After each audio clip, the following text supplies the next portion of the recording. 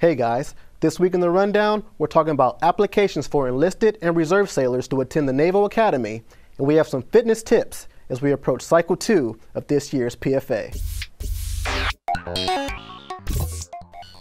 The Naval Academy is looking for highly motivated enlisted sailors, reserve and active duty, to apply for the graduating class of 2020.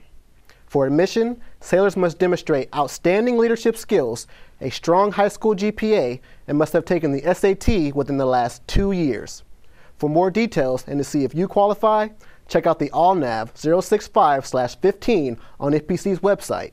And to apply, visit www.usna.edu/admissions and click the banner on the home page. So summer's coming to a close, so that means we're approaching Cycle 2 of this year's PFA. Hopefully everyone out there is staying in shape as we prepare for the test. As you prepare for the PFA, here are a few tips. Get at least 20 minutes of exercise 3 to 6 days a week at moderate to high intensity. Don't forget the importance of warming up and stretching prior to your workout to prevent injury.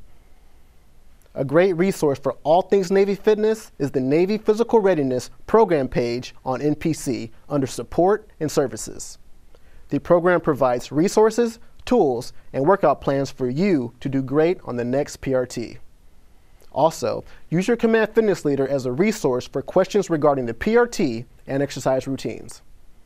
Well, that's all for this week. For any questions, send us a message at usnpeople@gmail.com.